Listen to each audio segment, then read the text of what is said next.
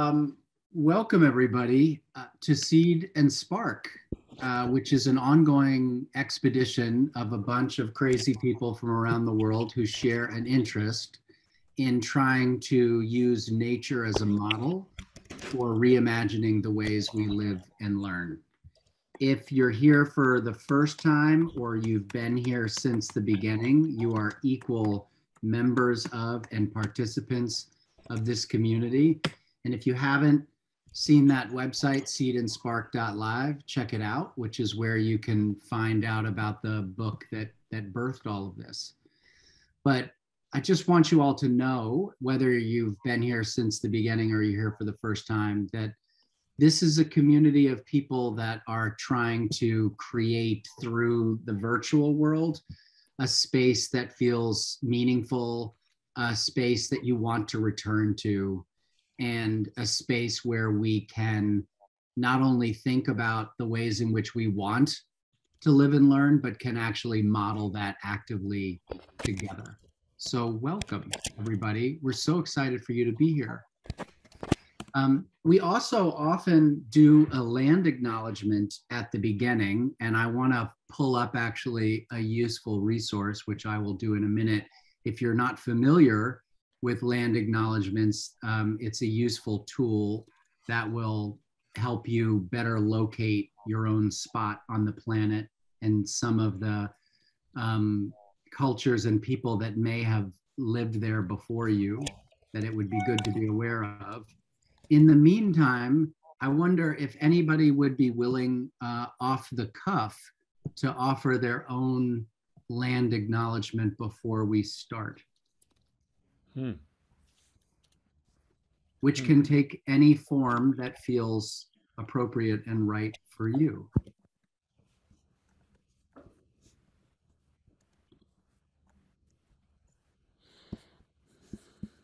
So I was thinking today, I was in a conversation, and actually Dave was on this call. This will feel abstract, but I was thinking about how I became a teacher. In the summer that I became a teacher, I was working in Western North Carolina, teaching rock climbing, primarily at a rock called Looking Glass Rock and a rock called Devil's Courthouse. Devil's Courthouse was a sacred spot to the Cherokee, who clearly had incredible range through what I consider to be the most beautiful part of the world, the part of the world that inflames my imagination.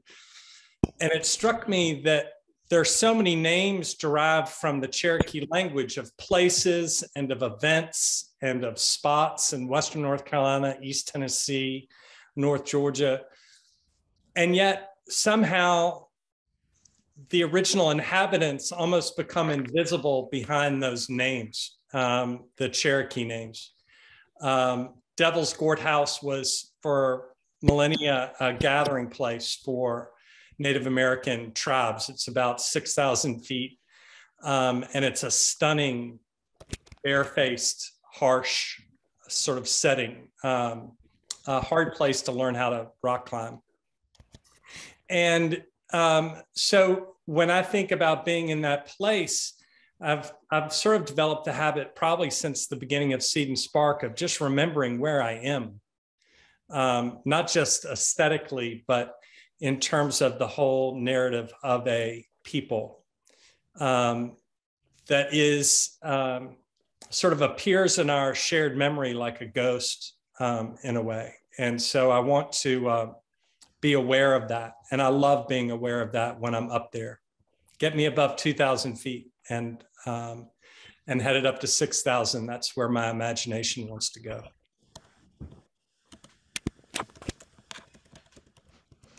Thank you, Ross. And if you didn't see it, I shared in the chat, and some people are starting to also kind of introduce themselves by way of that space. And there is a useful resource if you're not sure what some of those stories are that precede your place. We have lots of amazing stuff tonight, but before we get to Kim Carter, Bobby is gonna introduce tonight's musician. If you're here for the first time, we always start with music or poetry. Yes, Kim, you wanted to say something? Yeah, just in relation to the land acknowledgement, Gary had shared something in the Seed and Spark group, WhatsApp group, about what do I want to say, expanding his understanding and thinking about land acknowledgement. And he mentioned a movie called Bounty that's coming out. And I just wanted to mention, I'll put a link in the chat for it. There's a screening in January, and it's a Thursday night, but I'd love it if we could do a Seed and Spark shared, as you said, Sam, movie night. Yes. It's a good time of year to be aware of this movie. And so I encourage you to just take a look, and hope to see you in January for that. Yes, thank you, Kim. And there's the link. So something for all of us to be able to experience together in January. Bobby. Okay, I am going to introduce our musician tonight, Nayan Bula, who not only is an amazing rock and roller, but he also works for Education Reimagined. So he's also a visionary education person too. But I just wanted to read a quick write-up in the Washington Post. Chris Richards wrote about Nayan. Nayan Bula's songs, like most living things, start off tiny and then grow big. He writes them alone on an acoustic guitar and then brings them to his band, an 8-piece rock and roll outfit that uses strings, horns, keys, and more to inflate his songs into capacious new shapes. So, welcome, Nayan. Thanks for being here tonight and sharing a song with us. Thanks for having me. That's great. I don't remember where you found that. It's been so long. Really appreciate you guys having me here today. It's the second time I'm here, and that means I must have done something right. So that's fantastic. We are, as a group, finally getting out and playing some shows, which is exciting. And we're doing our first kind of couple shows. We're doing Richmond and a couple things here in DC and maybe Baltimore next month. So that's exciting. I have 5 songs that just came out this year, kind of on Spotify and all that good stuff. Oh. And we've got 5 other songs that are coming out soon. And what's funny with Bobby's quote is that I've just made like one of these life changes and cut the band down to 5 people and moved this around and changing this around and all that kinds of things. So as most musicians are, we're very just always looking for something different and changing things up, like the guy behind me over here. So this song I wrote during the pandemic, as a lot of musicians, we were just looking at the world around us and a lot of the protests here in DC, the Black Lives Matter protest, and explaining that to my kids as a person of color also in America and what that means. So I know a lot of musicians wrote songs. I was kind of like, do I really want to write another song about this? Like everybody's written a song about this. They're all coming out this year, but it just happened to come out, and I thought it came out pretty good. And so we're slowly recording it here in DC, but it's a song called American Seconds. Bobby heard about, I think, a minute at a strategy meeting for Education Reimagined. And so she said, oh, you got to play the whole thing. I'm like, yeah, I will. So my band is called the NRIs for now, which stands for the Non-Resident Indians. And again, my name is Nayan. This song is called American Seconds.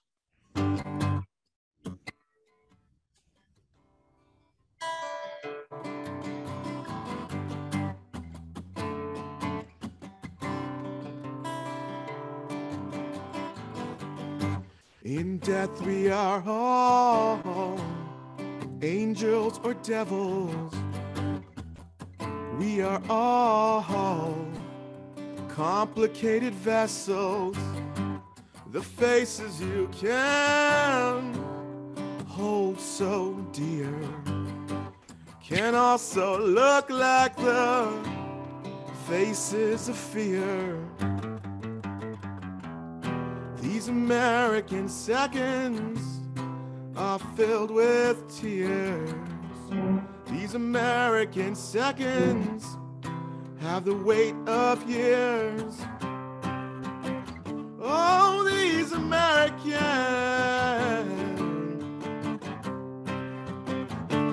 American seconds.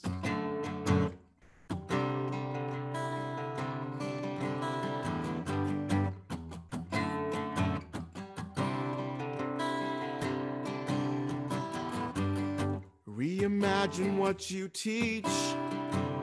and what you believe.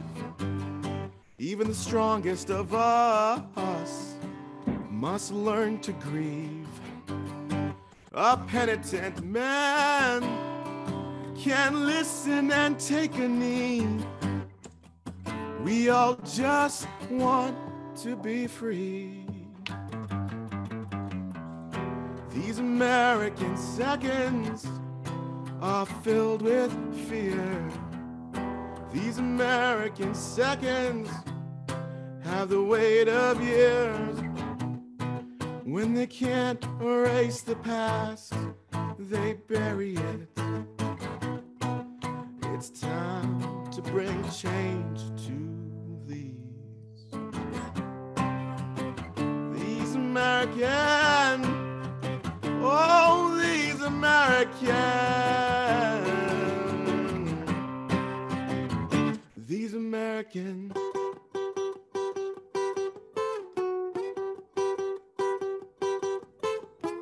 These feet, they won't stop, stomping and a marching. These voices, they won't stop, preaching and a shouting, breathing and a teaching. These feet, they won't stop. These voices, they won't stop. These feet, they won't stop. These voices, yeah.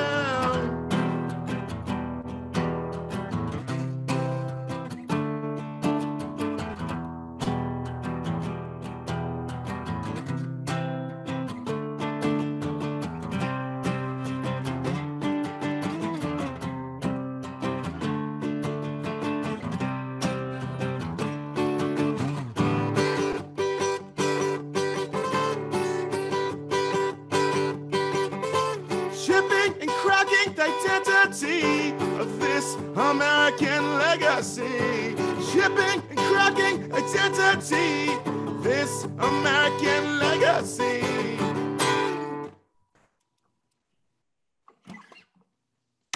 Thanks so much, guys. All right, Ryan, thank you. Okay, what? Yeah, go ahead. Do you know how to do split screen I don't know what you mean. Split screen of what? on your computer? But what's on the Side two? by side. Side by side, you go up to the. If everybody I could call it the mute original themselves, I'm going to screen. mute everybody. Okay, so you can unmute yourselves in a little bit. First of all, Nyan, thank you so much. Not only is that a beautiful and a stirring song and the way that you perform it, but particularly the message on the eve of Thanksgiving and the chips in American identity feels like a timely message. So thank you. Thank you so much, Nyan. Yeah. Yeah, thanks, guys. Thank you. And Bobby, maybe you would share one more time the link to Nyan's music and a place if anybody would like to contribute to the virtual tip jar. Yeah. Where folks can do so. Okay, I'm gonna pop that in again. Great. Yep. And it's my honor now to introduce Kim, but first I want to just give a few things that are coming up with regard to Seed and Spark. First of all, for anybody that's here for the first time, or even maybe some of you have been coming for a while and you never did this, if you would like to receive regular updates from the expedition about when things are happening, all you have to do is go to that website. And if you scroll down, you'll see the original call for the expedition and an opportunity to inquire within. Give us your name and email, and we'll give you regular updates for everything that I'm about to say. But for now, know that next week, we're gonna get to have our second game jam with the Seed and Spark deck. For anybody that has not heard about that, we are basically trying to design a deck of cards that helps people better understand and play with living systems in order to redesign our human world. And next week, we get to actually play with those cards again. Wednesday is our usual night. It is the night before Thanksgiving. And so I'm not going to say now, but maybe we'll shift to Tuesday. But again, we'll let you know, but we are going to do that. And if you can make it, we'd love to have you. But that's next week. And then the first Wednesday after Thanksgiving, if anybody has read A Hunter-Gatherer's Guide to the 21st Century by a husband and wife team of evolutionary biologists, Heather Heying and Brett Weinstein, they're going to be here to talk about this book. So really good stuff coming up. I don't think there's any other stuff related to housekeeping, unless, am I forgetting something, anybody? Okay, so I get to introduce Kim. Some of you have heard me say this before. I've known Kim Carter now for almost 20 years. And I've been privileged to meet, and I get to work with lots of really smart, really passionate, really interesting people. And I don't know that anybody has taught me more than Kim. Kim is trained as a librarian, so she has that kind of polymath tendency in her. She's a career educator. She's a former New Hampshire Teacher of the Year. And when I met her, she was only a few years into this experiment of designing a new public school for choice called Monadnock Community Connection School, or MC Squared for short. And I still remember the first time I visited MC Squared, I was like, I've never seen a school like this. Not only was it a school that completely embodied democratic principles, student voice, student choice, but it was a loving, vibrant, electric place filled with kids who were choosing their own path in life. And part of my own education was realizing that a lot of those kids were choosing a path that didn't involve college. And I'm not ashamed to say, but I will say that when I first visited, I was still like, well, if they're not going to college, how is it a good school? And so that's just one of the many ways that Kim has opened my eyes to a different, deeper level of understanding what each person needs in order to really thrive and find their path. And tonight we get to learn alongside her. So without further ado, ladies and gentlemen, Kim Carter. Thank you, Sam. And it's undeniably been a completely mutual learning experience all along the way.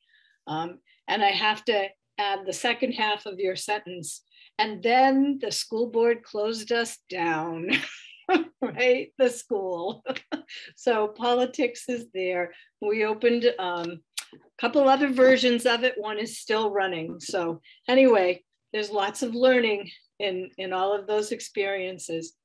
I really want us to have a conversation tonight. I have a bit of a slideshow because that helps me stay focused, to give you overviews of 2 resources and 2 tools.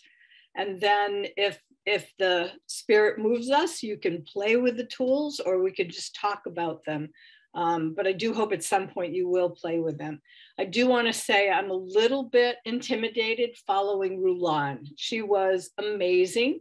If you weren't on last Wednesday, check out the recording, because it will re-energize you in some really profound ways. So I do want to encourage you to take a look at the recordings on tap there. All right, hopefully you can all see this. Once I hit slideshow, everything disappears for me, except a few faces. Many, many years ago, Sam and I went to a conference, and one piece up in Seattle, I think it was, Sam, right? Pegasus.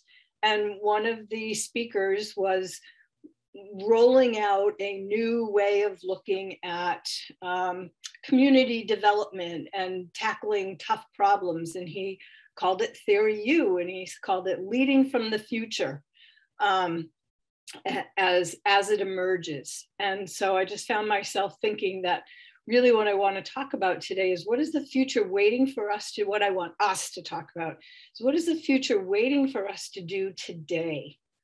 And so I'm going to share some resources and tools for transformation. But I think the yearnings we feel, I like this idea that the yearnings we feel are the future pulling us forward, calling to us. And so I want to operate with that kind of sensibility in mind. And I'm feeling a particular urgency at the moment because I was on a webinar this evening on the impact of AI on media literacy today.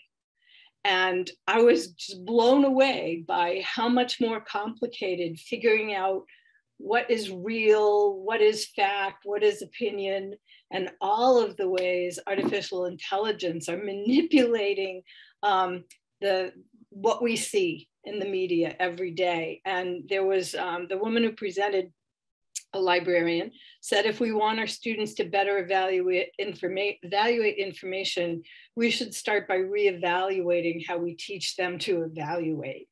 And for me, it just feeds into the whole, like, our education system really needs us. The future needs us to think about and reimagine our what we think of as education. And I could digress so many ways. I've got to stick to this PowerPoint and we won't have a conversation, so I won't do that. Because I use the word transformation in there, I want to name that. I want to define what I mean when I say transformation. Transformation changes not just what we know, but how we see, interpret, and understand ourselves and the world around us. It's the proverbial turning and coming out of Plato's cave, where we're no longer looking at the shadows on the wall. We're looking at the world in all its glory. And we could each pause and think about a time that we heard something, saw something, experienced something, like perhaps what it was like for Sam to come to MC Squared that time, that just changed the way we listened and understood and interacted and responded to the world around us from that moment forward. And there are tools that can help us do that. I want to pause for a minute and introduce a couple of my colleagues that are here. Betsy Bradley is my comrade in arms. So Betsy, hopefully you'll give a wave and a shout out.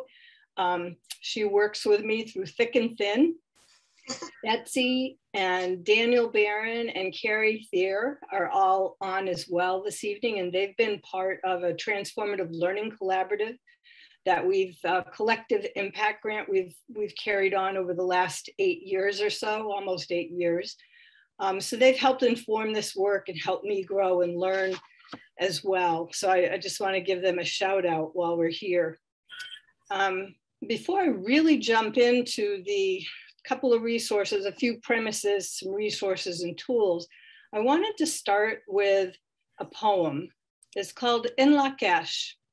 And it is a very long poem, actually, this little piece in Lak'ech comes from the longer poem, Pensamiento Serpentino, the Chicano approach to the theater of reality. And I put a link here. I'm not sure that it's a legal copyright link, but you can find the whole poem there if you want to. So, but I do want to read just a bit of it. I actually thought about having us do a choral reading, like reading it all together. So if anybody wants to join me, I'm going to do the Spanish. Please feel free to unmute yourself and read along with me. Tú eres mi otro yo. Si te hago daño a ti, me hago daño a mí mismo. Si te amo y respeto, me amo y respeto yo. And I wanted to share this for a couple of reasons. Number one, the sentiment is a way to anchor ourselves in our relationship. But I also want to say that the poem draws on some philosophical concepts that come from the Mayan people, which is basically En Lakesh, you are my other me. And it received national attention after it was banned as part of the removal of the Mexican American Studies program in Tucson Unified School District. Curtis Acosta used this poem to start every class, so his students would be centered in each other, in community. And they banned it. And the ban was later ruled unconstitutional, but this is part of our context, and this is part of the work that we do. QED has 4 guiding principles that really direct everything, all of our work, every aspect of our work. And so I'll share those as foundation for the tools and resources you're going to see. We're all learners with aspirations and passions, which deserve to be supported in every way possible. Learning changes lives by helping us develop the will, knowledge, skill, and capacity to achieve our aspirations. Learning needs to happen in different ways, so we use various strengths and resources to engage with the world around us. And learning empowers us to co-create, our public world and to shape the decisions that impact our lives. And we'll come back to that, shaping decisions that impact our lives, in just a minute. 4 premises, I cut out a few, but just a couple things I want to put out there so that you know where I'm coming from with some of this stuff. We talk about equity a lot, but we don't define it too often. And we don't know if we're really talking about the same thing and sharing our perspectives. So I want to put mine out there. It's a definition I first heard from Dr. Amber Kim in 2016, and it stayed with me. It like took root in my DNA or something, that educational equity is academic achievement, but is also positive sociocultural and linguistic identity. And it's equity literacy, which is the ability to recognize, respond to, and redress inequity. You have to be able to notice, you need to be able to respond to it, and then take action to change it, to shape those decisions that impact our lives. Identity is essentially our sense of self. It's an important piece to consider that while it's a developmental stage that happens in adolescence, it's developing all the time, and the foundations for it happen in early childhood, and we build on that all along. And I really love this perspective from Michael Nakula and Eric Toshalis that talks about identity being a reciprocal process all the time.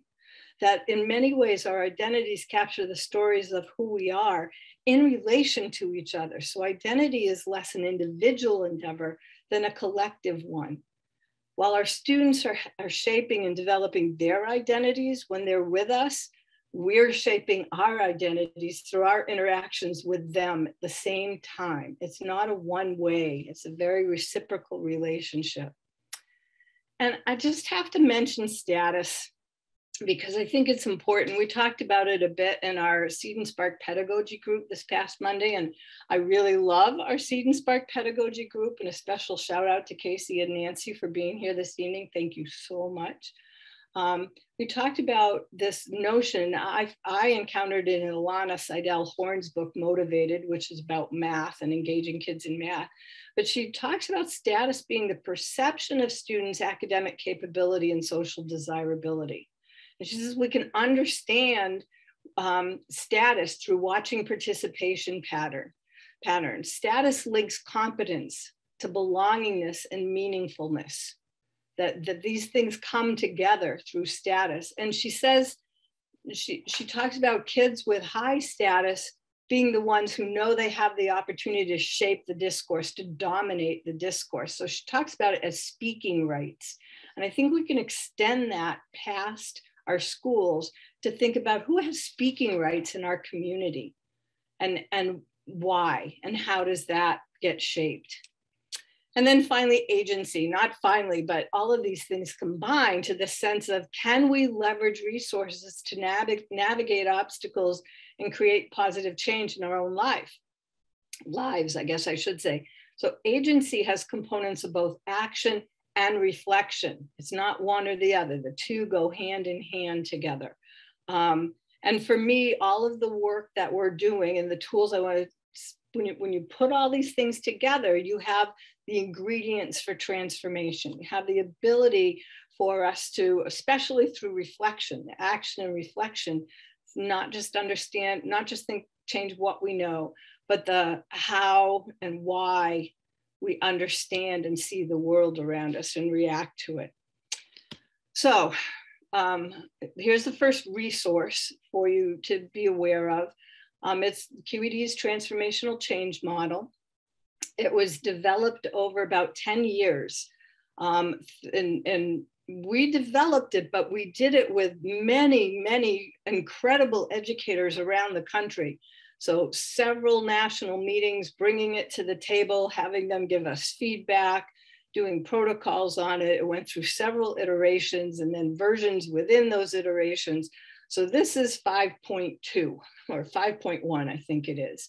And it's basically, while most schools recognize the need for a shift in what they do, not all change is created equal. So we look at 22 indicators of learning environments across 3 strata of change. Traditional is usually, the changes are usually about making, improving current practices in hopes of improving outcomes. And there's tangential impact on the status quo. Transitional change aims to change current practices, traditional change is about making improvements to current practices with an eye toward maintaining the status quo. So your outcomes are like test scores and things like that. Transitional aims to change the current practices so that you can improve outcomes. And that has some tangential impact on status quo, but it usually is still essentially stays the same. While transformational change aims to impact not only the practices, but also the outcomes and the why of what we're doing. And that the intention there is to disrupt the status quo. I show 5 of the 22 indicators here. The link at the bottom will give you, you can download the whole thing. These 5 are probably the ones that are most specifically related to, relevant to identity and agency. 2 other quick notes, when you see 3 quick notes, when you see the full documents, it's in blue and it's lighter blue moving to darker blue. And that's because you need a deeper level of implementation as you move toward transformational. And as you move toward transformational, each one of those elements supports and reinforces the other elements. The one other piece is as you go across a row, some of these rows build on each other, like responsibility for learning. In a traditional model, it's the student's responsibility to learn. In a transitional, the teacher shares responsibility with the student. And in a transformational, it's the learning team, which includes the student as well as the teacher or advisor. It may include another student, a mentor, some other folks, and it definitely includes the parents. And so you can build that across that one, but some of these others require paradigm shifts. And so we have breaks, we have these white spaces in that document, and that shows where you have to change the way you're thinking about the work. So there are paradigm shifts represented in that whole document. So for that, we built a tool. And that was through years of working with districts who were really interested in using the transformational change model and hearing some of the ways they engaged people in looking at that. So we ended up with this tool that is essentially, it's a gap analysis tool. And the link is here. You can go and use it, and I hope you will. I wanted to show you just a couple of screens so you'll understand what you're seeing. You'll get a series of 22 screens. Each screen has a question that you have to answer in 2 parts. And so you'll see expectation of success is based on, and the first part is what you believe. And the second part is your perception of what your school or learning or work environment is. If you hover over one of the indicators, and that's why willing and the able is in bold, because I had put my cursor over it and hovered over it, you'll see a definition down at the bottom of what we mean. What do we mean by the willing and the able? We mean students who are ready for and interested in the school's learning structures gain access to a rigorous curriculum. There are variable standards and variable expectations in that setting. So if you're not sure what one of these words means, you can hover over it and you'll get a little definition down below. So in each of the screens, you'll pick two answers: what your beliefs are, what your work or learning environment or work environment is, school environment. Once you go through all 22 screens, you'll get a screen that looks like this. And that represents your results for those 22 indicators. The green are places that you have a complete match. And it's not, oh, you're green because you're transformational. You're green because your beliefs and your environment match. That's what we're talking about. If there's something of a mismatch between your environment and your beliefs, you'll get yellow. And if you're sort of diametrically on opposite ends of this continuum or whatever, you'll get red. You can then click on one of those little checks and it'll tell you which indicator it was. So this white check that's right there in the middle of transitional was about learning opportunities or design based on. If you click on it further, it will take you to, there'll be a pop-up window that says, you said your beliefs are this, and your school work environment is this. And then there's a little bit of advice, and it just says you're well matched, try doing this. So there's a, you're matched, you're not matched, you're partially matched. And then there's something you can do to continue to act on the match or the mismatch or whatever. And then there's a link to our Pinterest board, which has a variety of resources related to that indicator. Well, related to the categories of indicators. So you can go and find more information as well. So that's all nifty. That's the individual piece. The one other piece to this is that you can choose to have people link their individual results to a facility, which is a group of people. So we could have done it for Seed and Spark. We could come up, we could make a link and say, here's the code to put in to link us all of our individual results to Seed and Spark. If you do that, you then will see, you can pull up your facility results and it will show you, you can pick one of the 22 indicators. So up top, this indicator was student voices represented.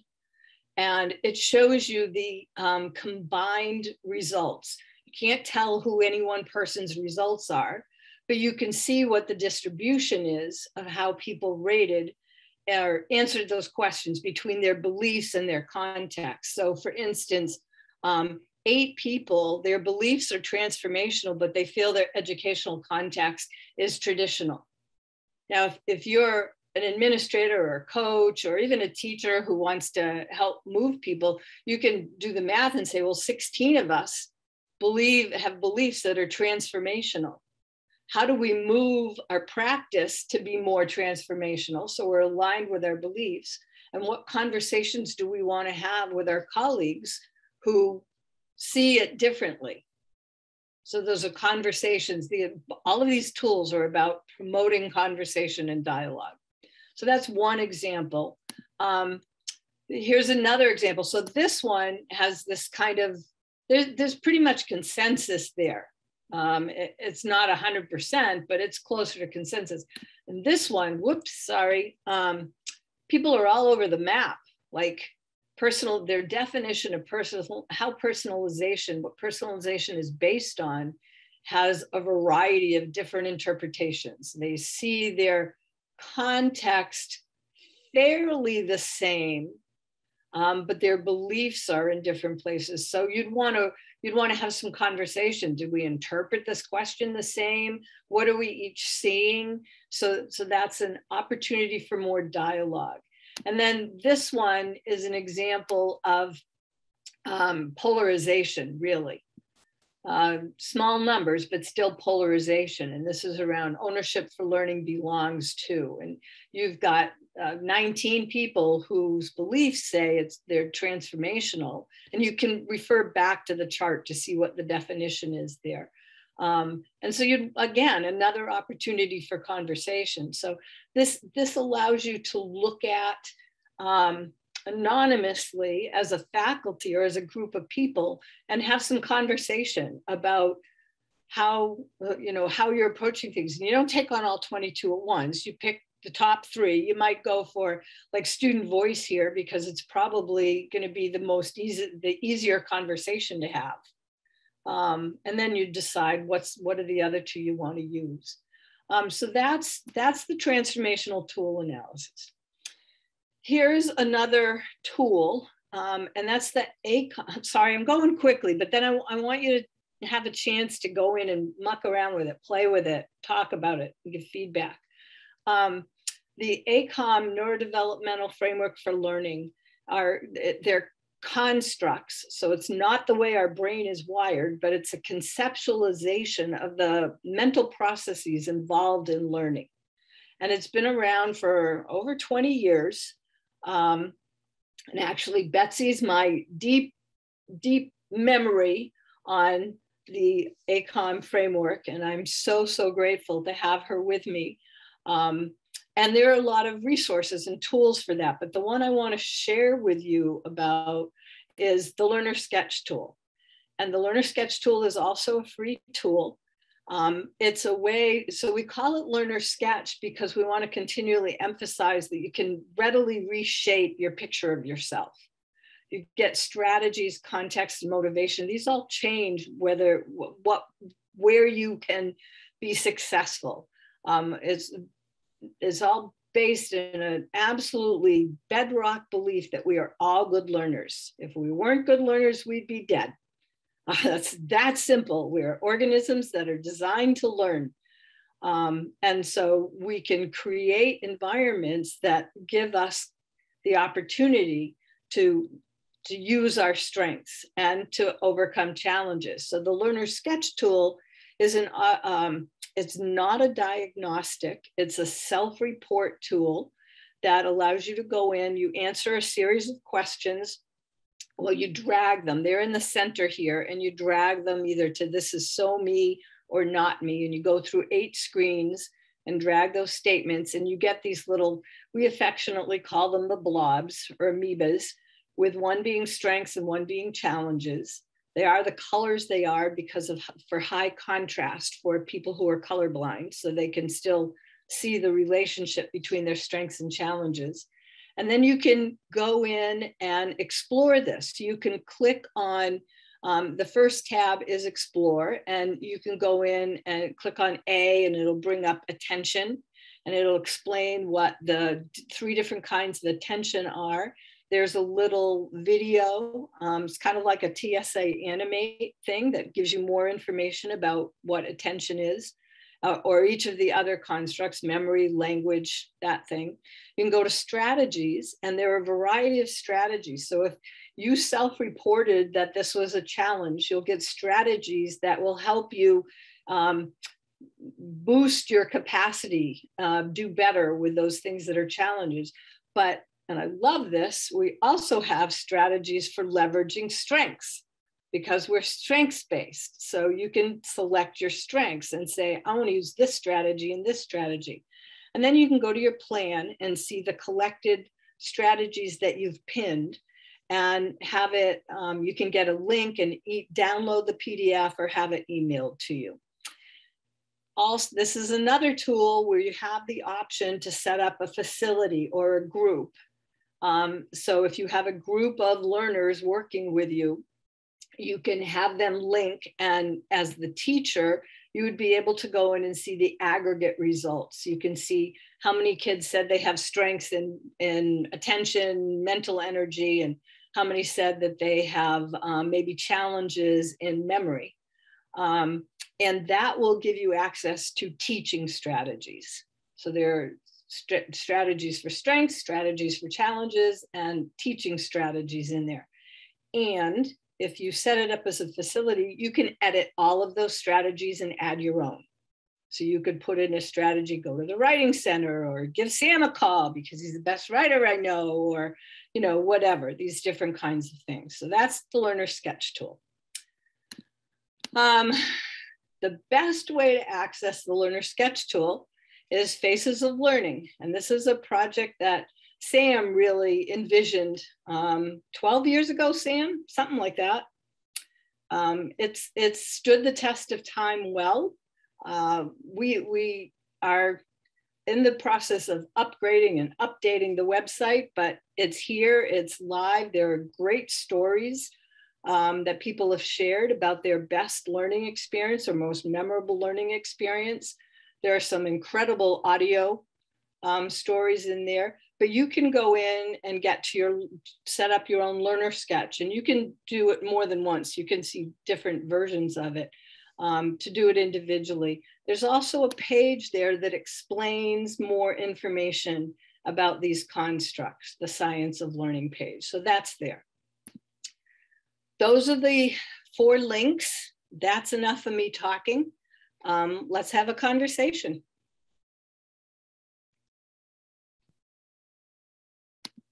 Thank you, Kim. I wonder if I mentioned once in the chat. There's so many, and Kim, would you stop sharing just so that we can see all of the faces again? Yes, and what I'll do is put those links in the chat.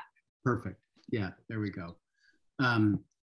So it's a lot of remarkable educators on this call. And even if you're not an educator, don't leave, because you've now wandered into the deep part of the bar where the educators are on like their 7th drink and are about to just go down the rabbit hole.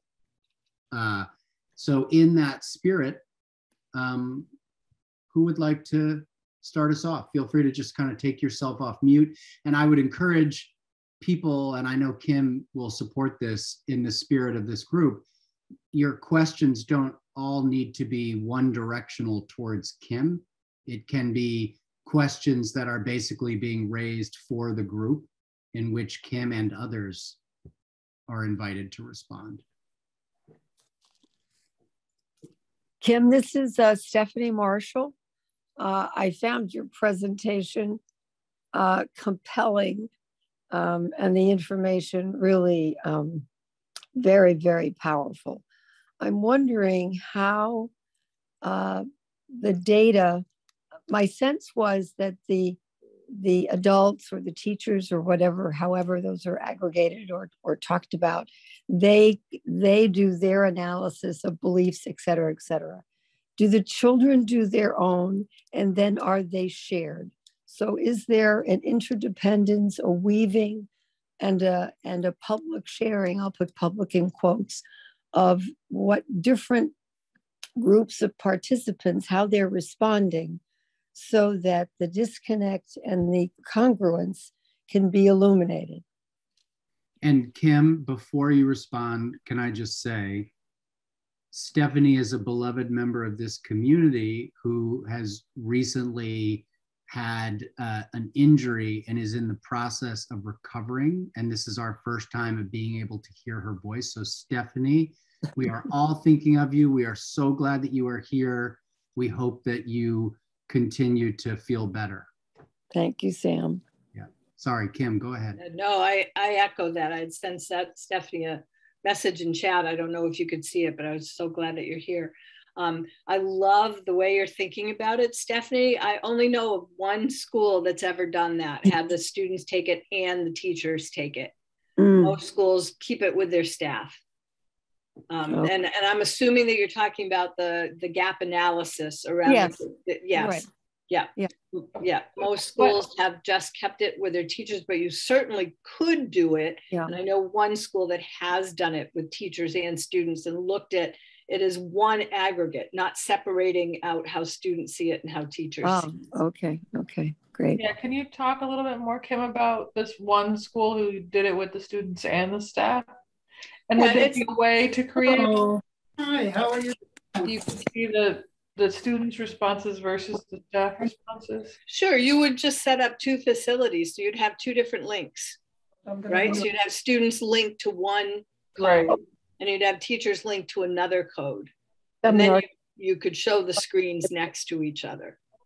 The school that's done it is Making Community Connections, MC Squared. So we basically share almost everything with the students. I mean, virtually everything with the students, and it's a shared conversation.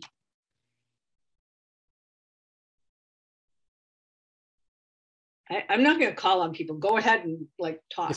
Sorry, can you talk about what the response, like what was the what dialogue did that produce? How did things shift and change when you had staff and students do that exercise? And then what were some of the outcomes from that shared work? So over the years, and it's been, let's see, a total of about 20 years now that MC Squared's been in operation, and those kinds of conversations happen all the time. Like I can think of, this is not specific to the TCM, the transformational change model, but we had a similar conversation around test results. We put it up there, and they worked in small groups, staff mixed with students, around making meaning of what they saw. And the result of that whole conversation was the students in particular recommended some changes to how testing was run. And we implemented those changes. Like they got to choose what time of day they were going to take the test.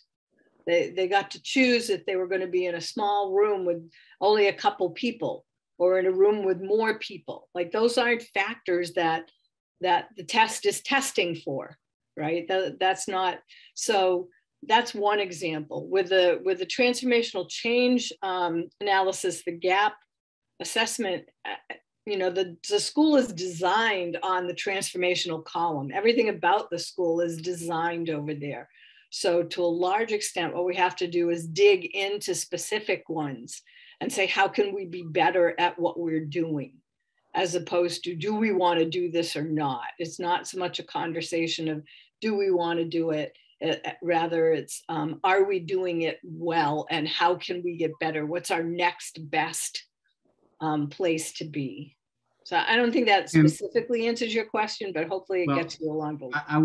I wanna underscore one thing that you just said, and then it looks like Casey has a question in the chat. The thing I wanted to underscore that you said was that this tool, when it's used in a culture where the primary culture is one of reflection and metacognition, is very different than if this tool was being used in a community where nobody had ever been asked what they thought before. So like, as two examples of easy innovations that MC Squared did that every school could adopt but don't. Every student at MC Squared would do something called an EOD, an end of day assessment. And it was just like an email to an email that went directly to their advisor and to their parents. And, you know, it was 10 minutes. And some days kids didn't really have anything to say. And some days they had a lot, but it was building a culture of reflection. And Kim, as the director, would also write her own EODs to her staff. So when you have that kind of a culture and then you do a tool like this, it's more useful. And so to me, I think the root of it is inviting again people to talk. I see Daniel has his hand up. So Daniel, maybe you ask your question and then Casey, maybe you hop in after. Yeah, I'm just going to add one quick thing, that the slideshow I showed you is a really pared down version of a presentation I did last week on developing student identity and agency. And there are pieces in there about the end of days, about the habits that are coached and scaffolded. And I'd be happy to share a PDF of the entire slideshow so you can see the resources to those other pieces. They still do end of days. Remember, agency is action and reflection. We have to teach, scaffold, and build capacity for reflection on everybody's part, not just the kids. Thanks, Kim. It's so good to see you in this context. It's been a while. I'd like to make public a conversation we've been having for a couple of decades now around transformation, and it's related to what our core beliefs as educators, and then our core practices, and as a transformational tool. And we could do it as an institution. We could look at the school's vision statement or mission statement that's written on the wall, and look at the practices that are happening in the classroom.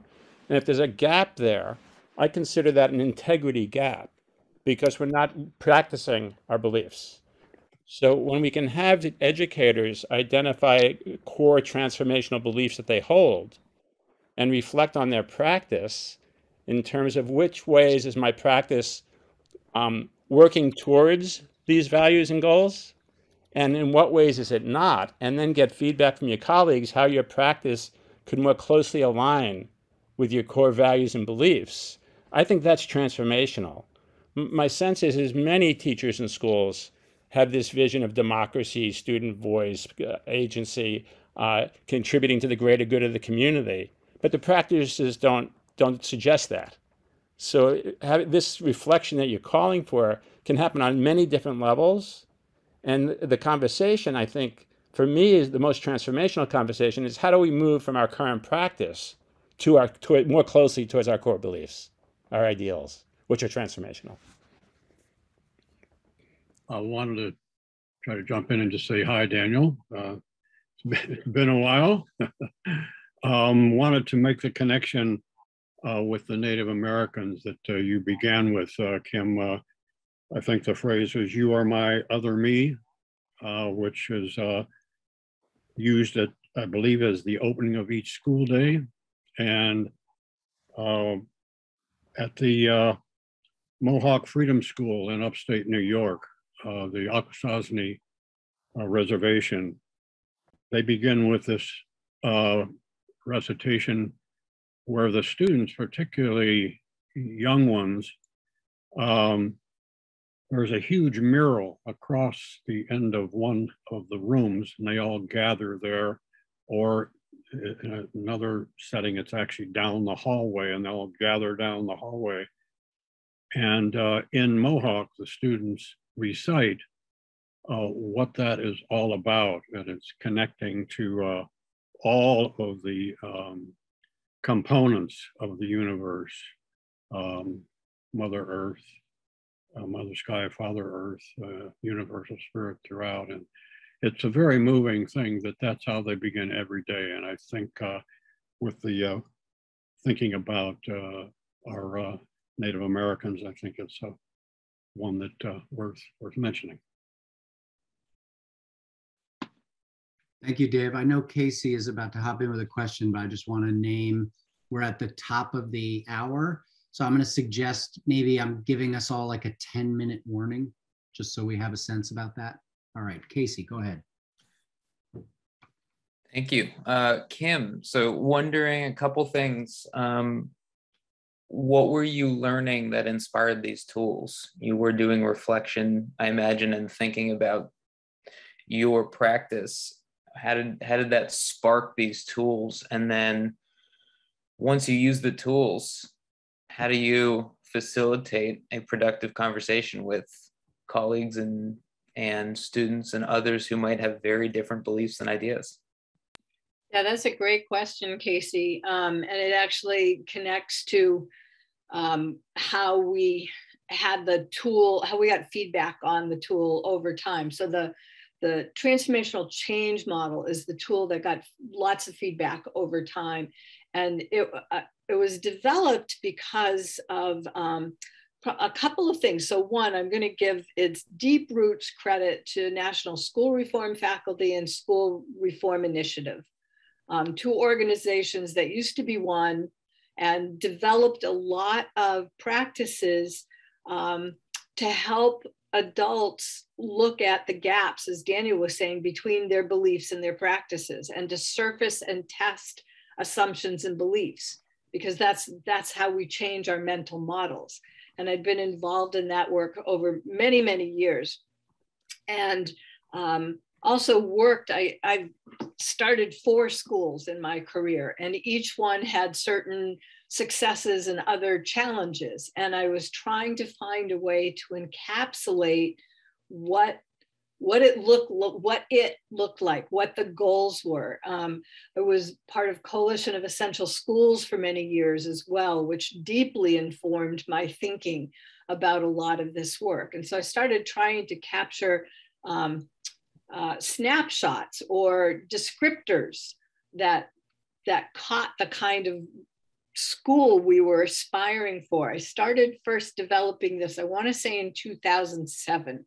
That was during the first iteration of MC Squared. And we knew the school board was going to shut us down. We decided to start a nonprofit, QED, to continue the work we'd been doing with MC Squared and carry it forward and make it available to people for free. So over the next, I think it was 6 years, we did these different iterations with putting it in front of people, having people give us feedback. So it was a deeply synthesized and maple syrup kind of capturing of things we've been working on and reflecting on in professional community for many years. The design of the tool is all the credit to Elizabeth Cardine, who's the master teacher still at MC Squared. And we would talk, whenever we would talk, I'd put my head down and I'd talk and she'd scribble, because if I could see what she was scribbling, I would say, no, that's not it. But if I didn't look at the end, there it was, and it was brilliant. So she's the visual designer behind the presentation of the transformational change model.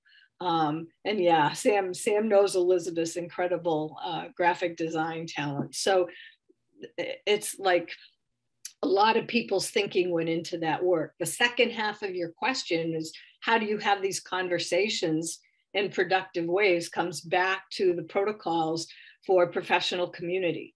How do we give voice to everybody? And it's back to status, like status is as important for adults. So how do we connect competence with belongingness and meaningfulness so that everybody believes that their voice has value and that they can impact the decisions, or they can have influence on the decisions that impact their lives. So we developed a whole bunch of different kinds of tools for affecting that kind of work and practices. And Carrie Thier, who's my other colleague who's on here and being very, very quiet, but she's working with me right now with the district we've been working with for 5 years that has been making some tremendous changes through implementing. We've got 3 major strands going, but basically out of our Transformative Learning Collaborative, our collective impact group came up with 3 pillars that are necessary together to affect transformational change. And the first is leadership, the second is professional culture, and the third is mind, brain, and education science. And we visited schools around the country. We developed a set of practices. And basically, if any one of those 3, just like any 3-legged stool, if you have great leadership and professional culture, but you're not looking at the mind, brain, and learning sciences, your stool's going to be tipsy. So you need all 3 of those things together. And we've just been developing tools and practices to support those conversations. One place to start is to have people look at the gap analysis and then talk in small groups, make meaning of what, talk about what do they see, what's coming up for them, not come in and tell them what it means. That's the key thing. And that's why the sense-making work that we've started to uncover through the pedagogy group and P&I with Fisher has been gets me so jazzed, because it's another way to incorporate all voices into that sense-making. Carrie, do you want to say anything? You're saying such good things, Kim. A question that maybe Carrie can answer. I don't know. So when you talk about working with districts, what districts are you working with, and what's their like? Could you give me like a snapshot of their demographic? And in demographic, I mean like urban versus rural, and mostly just size of staff versus size of student population. So I'd say between Carrie, myself, and Daniel here on the call, when we're all part of that Transformative Learning Collaborative, it's pretty diverse.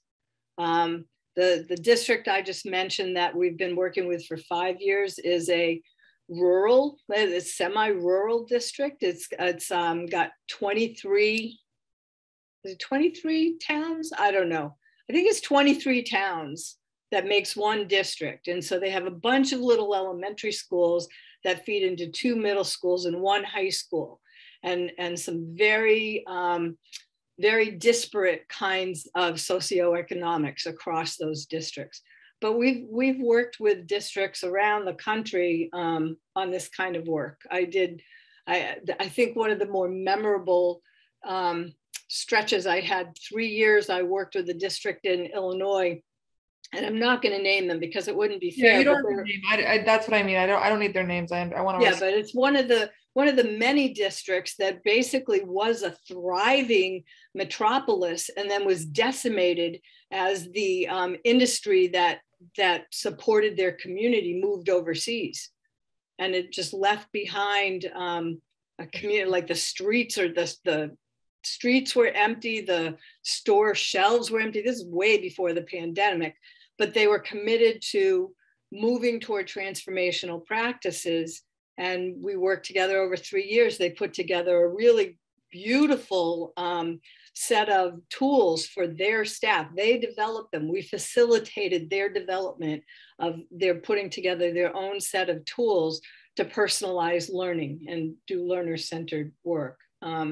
So, I mean, Carrie might want to throw in a couple others, or Daniel, I don't know, but those are a couple that when we did, as the Transformational Learning Collaborative, we did school observations in New York City, in Denver. So we've looked at small schools, big schools. And then, you know, I think with all of us, our backgrounds too, we have tons of, you know, I've worked in probably 30 states across the country, you know, in different areas with little tiny districts and then real big districts, you know. But as part of our collaborative learning, testing out some of our tools, our observation tools, we did look at charters, we looked at public charters, we looked at, you know, district schools. And then the one that we've had this longest relationship with is, it's fascinating, right? And so having a 5 or 6 year relationship with them and seeing what's changing over time. And the pandemic gave us a kind of an insight. It's like, what happens to a district when they have some of these practices in place when everything goes sideways? And it changed the way they responded to the pandemic, I think, was impacted and inspired by some of the learning they had done, thinking about those 3 pillars. And so it gave us an insight into how it could look, you know, how a public school system could respond differently if they were thinking about things differently. And, you know, I know we're almost out of time, but I feel like given how many of the questions, I feel like there's a common searching for a better understanding of both like process and leverage. Like, what's the best way to do this? Where are the greatest leverage points? And some of us are thinking about that from this perspective of being classroom teachers, others as school leaders. But we also have on the call one of the country's greatest superintendents. I know she's retired now, but Pam Moran headed Albemarle County Public Schools in Virginia. And Pam, I mean, I know I'm just calling you out of the blue, but like, I'm curious from a district superintendent's perspective, what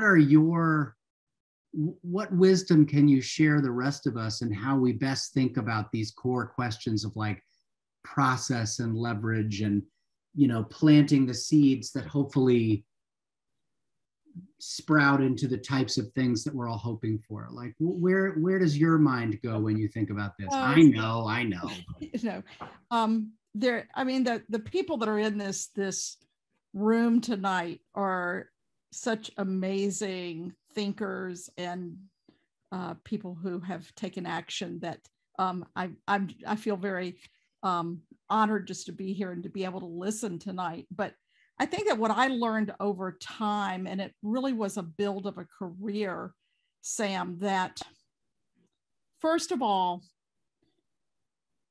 you know, and I had a wonderful mentor who taught me some basic tenets of life. And one of them was that if you can't create a culture of yes that really encourages kids and teachers and others that are working inside a system to feel that they can take risk, to really think creatively, that you will always be creating the hierarchical school system that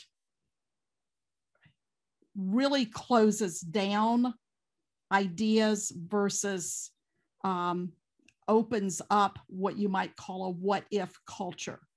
And there are places that, you know, there are public schools all over the country that I've run into that really are working on this. One of the things also that we learned is that you have to take small steps, because the scope of transformation that's really needed, in my mind, and this is my opinion, and it's just my opinion, is so overwhelming that educators really struggle with the scope of it. And so what we tried to do was to take small steps to get people taking risk. And then what we could do is to really scale ideas, borrowing from Margaret Wheatley's work, that rather trying to cookie cutter change, what we tried to do was to say, if we're trying to really make this make sense for kids anywhere, whether they're in rural, tiny schools, large urban schools, and we kind of had them all, we've got to be able to let people's ideas seed, grow, spark, and then take those ideas, share them out, and let other people capture them and iterate in a way that would cause it to take off in other places. In Timeless Learning, we really talk about the three big strategies that we went after was, how do we become better observers? And I don't think you can be an observer, Kim, without being a reflector. That we really tried to encourage zero-based thinking, to get people to think about what would you build in a school if you didn't know what a school was supposed to be based on our traditions. What would you do to educate children if you were building from scratch, kind of the Stephen Levy work. And then thirdly, we talked about imagination. How do we really unleash that creativity and imagination? And you got to create a safe culture for that, because people are going to screw up and mistakes are going to happen. But if you realize that mistakes are not a life sentence, then you start to have people feel like that they can breathe and take the risk to try things that allow them to test bed and learn. I don't know. I probably am just, I'm way too random tonight, but are you kidding? That's solid gold. So I did my best. I literally just tried to summarize them, and it's now, we're just going to put it on a poster, Pam Moran's Rules of the Road. And I love being here, and Kim, thrilled to be able to listen to you tonight and have followed the work of QED for a while. So really cool. And Sam, of course, is an icon for me. So it's great to be here with everyone. Thank you. I know we're just about at time, especially because my 8-year-old has come up and told me I need to put him to bed. But I do have one thing I'd like to invite all of us to do a close. But Kim, I want to give you the last word before that, in whatever form you want to offer it. I have so many thoughts going on in my head right now. I guess the first thought I want to say is call people in, don't call them out. Invite people to the conversation, make them feel like there's a place for them, even when the conversations are hard. And if we want people to stay, if we want to get to the other side, we have to stay in the conversation. So calling people in, don't calling people out. And then the other thing that's on my mind lately is, having listened to, and I think we should share, I'll try to find the links and share them real quickly, but the two podcasts that were for Turnaround for Children with Dr. Jeff Duncan Andrade. And he talks about pretty much what you were just saying, Pam, that, or actually maybe it was Bridget put it in the chat, that schooling is a process by which we teach kids to be compliant. Education is the way we teach them how to transform their world. And those are two very different things. And we really want to pay attention to that. So I come back again to agency for everybody, identity for everybody, and that definition of equity that includes positive sociocultural and linguistic identity and equity literacy, being able to take action. So I guess those are the last things I'd say. And if you do go play with the tools and you have questions or feedback, please let me know. We're my team, my colleagues, we're here to help you and support you in your work. And Kim, I think almost everybody has it, but maybe drop your contact information into the chat. There is always that piece, isn't there? We're going to be able to thank Kim in a minute, but I want to give us a chance first to thank her and each other in a different way, which is from the last hour and 15 minutes, like what's the biggest, juiciest chestnut in your mouth right now? And maybe it's an idea, maybe it's a question, points for brevity. So like, you know, a clause. This is not a time to give a speech because we want to hear as many different chestnuts as possible. Gap analysis and the integrity gap. Agency is action plus reflection. You're never done. That people are doing this work, even though I'm amidst what I perceive as a highly dysfunctional place that's not doing it. There are districts doing it. That's refreshing and reassuring to me.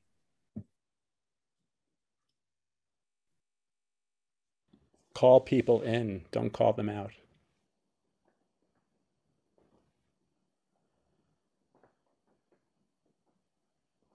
Dedication to learning.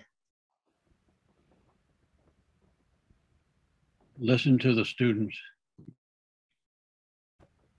Kim.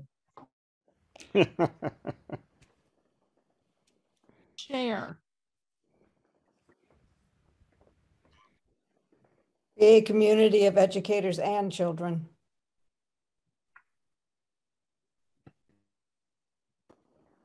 EODs. Actions matching beliefs. Exponential serendipity.